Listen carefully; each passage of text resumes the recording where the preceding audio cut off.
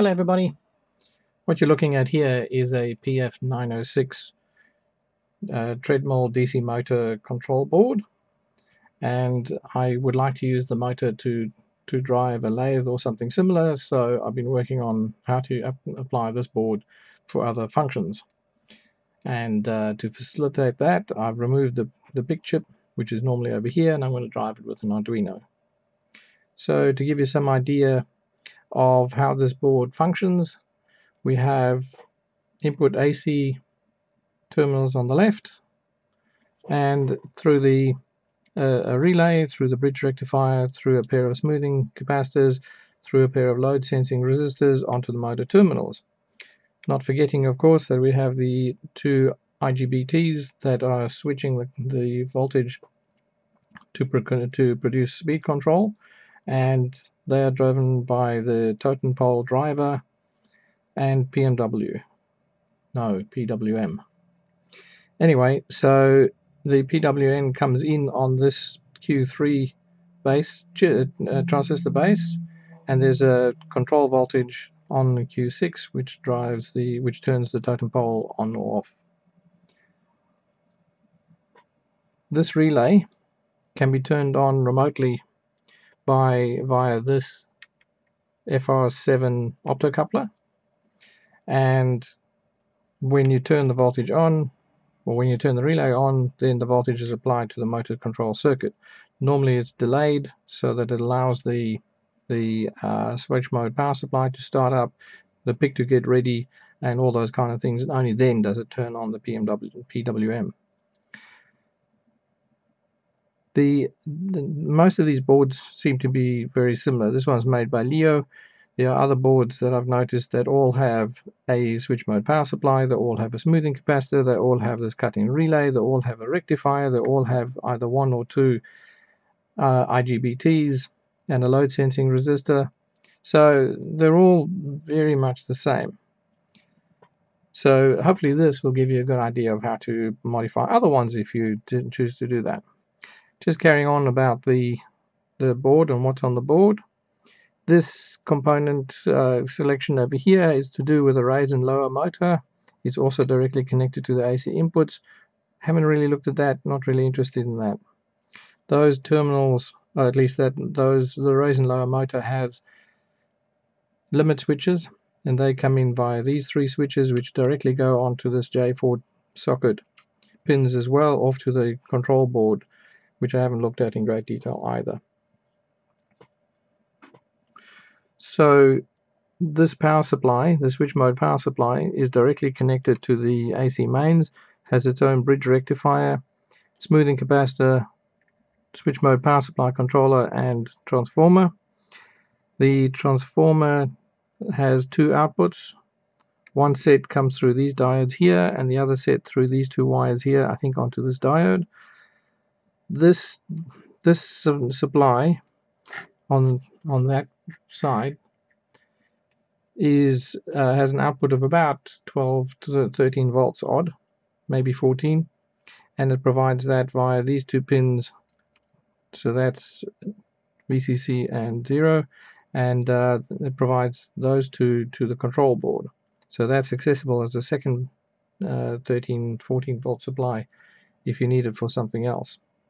This output drives through these smoothing capacitors, drives the two linear regulators, which are hidden down here in the dark, and they, via the smoothing capacitors, provide -5, 5, and they have a common ground. This ground, note this ground and that ground is not the same. They are not coupled, so that floats relative to this. Talking of reference grounds, this ground is connected to this motor plus terminal, so motor positive is actually at 0 volts, then motor negative terminal is at -300 and something volts relative to ground, and the 5 volt is then above ground by 5 volts, of course. So you can drive an Arduino using ground at 5 volts and directly input signals onto this board. The easy way to do it is to have the PMW output of the PIC drive the base of Q3 directly, and an I/O logic to drive Q6 when you want to turn the outputs on. I want to use the Arduino to drive RF7 as well, and the intent is then to use that to turn on the relay, and the relay then powers up this supply, and only after a couple of seconds then I can turn on the motor. That provides a bit of boot up time for all of the electronics, and it provides safety switches around here as well. This is a TL082 op-amp. This op-amp has two sets of inputs. It's a dual op-amp, so it measures motor current via these two resistors and those few components, and then it ends up on this side of the board, or at least of the PIC chip, and this motor minus voltage is read through this resistor and a few other components around here, and it's also output to the PIC chip. Those two outputs are respectively MV and IV. This HV input here is the DC 340 odd volts that's directly after the smoothing capacitors. So I guess you could check with your Arduino to see that HV appears, and then you turn on the relay. No, wait, that wouldn't work. You turn on the relay, then you wait for HV to appear. If it appears, then all is good. Then you can start PMW, and then you should measure. Then you should monitor these two to determine if there's an issue with the load on the motor or not. So just looking at the sockets, this is the old RPM sensor that was on the main motor. I'm not using that, so I haven't really paid much attention to that. These two terminals are the outputs from this optocoupler, and the optocoupler is driven by the PIC chip to output signals back to the control board. Not sure what I'm going to do with that, if I do anything with it at all. J3 and J4 are really of interest. I have worked out the pin outs and what have you on these, and I'll publish them separately under as a schematic of the electronics of this board. And of course FR7 is in here somewhere as one of the terminals for that, to drive that relay. What else do I need to say? Okay, just looking at this switch mode power supply, it's driven by a TOP244YN switch mode power supply controller. It has a diode D4, which I think is just a straightforward diode, nothing particularly fancy about it, and it has the voltage sense from a TL431 IC down here, which senses that output voltage, and it then has feedback, opto feedback through this optocoupler. These optocouplers are not much interest to me because they're inputs to the PIC, and I'm probably not going to connect them to anything. So just looking at the LEDs, when there's a PIC here, the LED could drive, at least the PIC could drive the one side of the LED down to ground. The other side is positively connected. So when it's on ground, it will light. So I suppose that will indicate, if you connect your Arduino to it, it'll indicate that the Arduino is alive. I suppose you could also use pin 13 on the Arduino for exactly the same purpose. So LED2 over here is associated with those two. When you drive the inputs to these two optocouplers, then LED2 will light. LED3 similarly is for these two optocouplers. When you drive either one of those two, then that LED will light. When you drive the relay, LED4 will light, and LED5 will light if the PIC has an output and it drives an output to the control board, which again I haven't really been interested in, so I've not looked at that.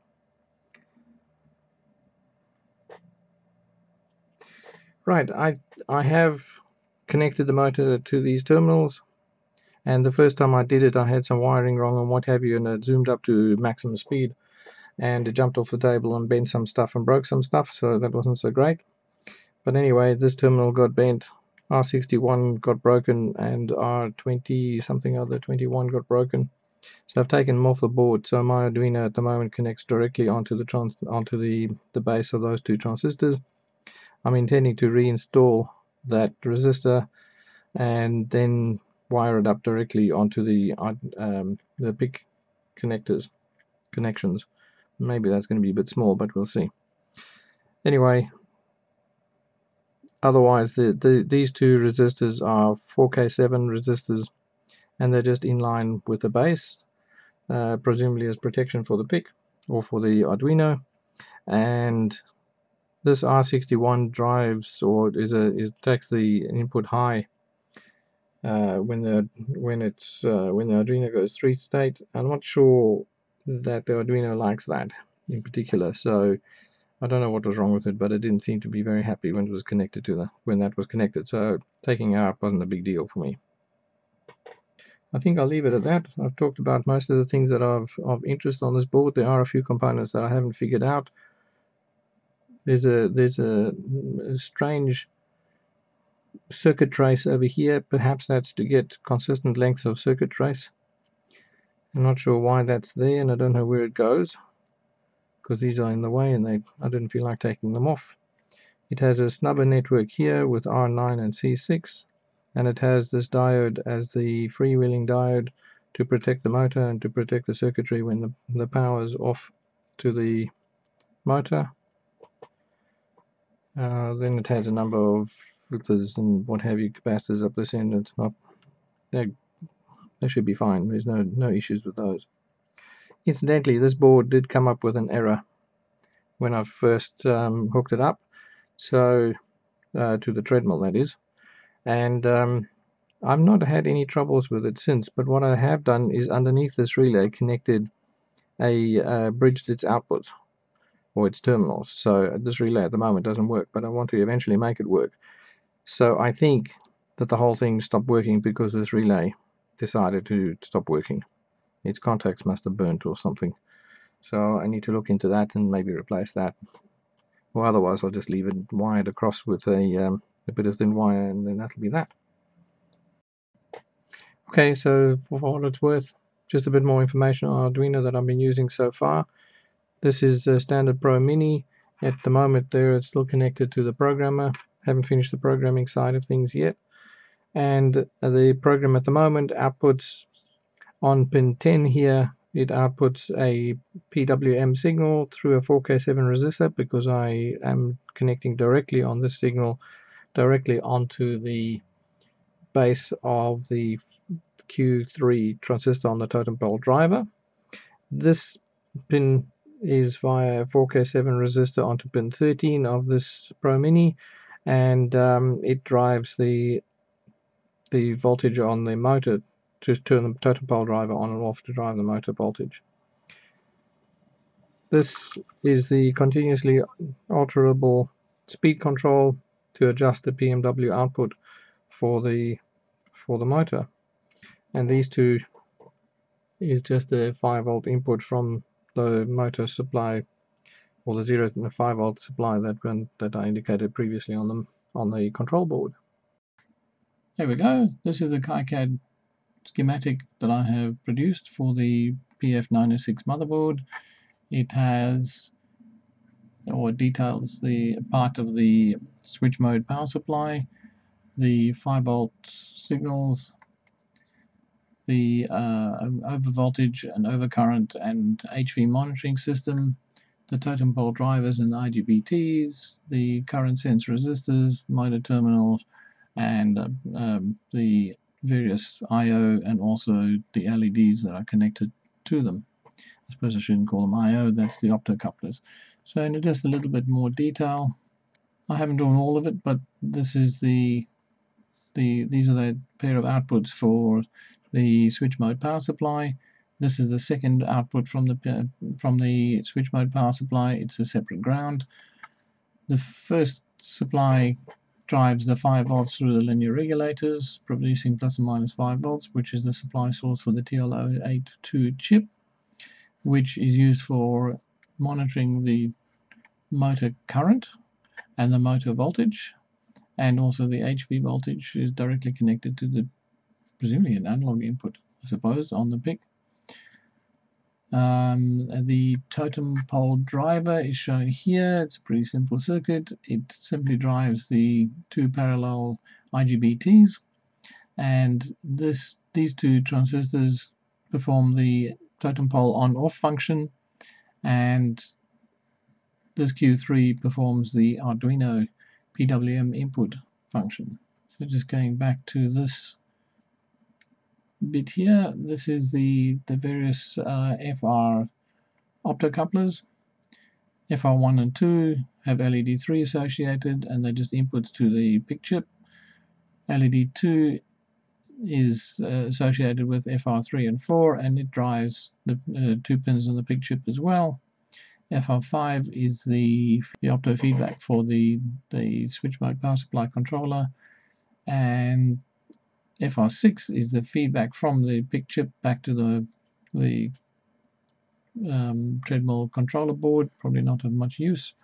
It has LED1, and LED4 of course is associated with driving the FR7 and the relay. So just going back up to this relay, as you can see, it's in the DC circuit, so that every time it turns on, it would see the full inrush current of these two capacitors, which is probably significant, and I'm not surprised that these contacts burn after a while. So it probably isn't rated, or it isn't the best quality in the whole scheme of things, who knows. Might be better ways of connecting it as well to prevent that. Anyway, so that's the schematic that I have so far. Just a bit of information about the transistors and the optocouplers and the IGBTs, and a photograph of the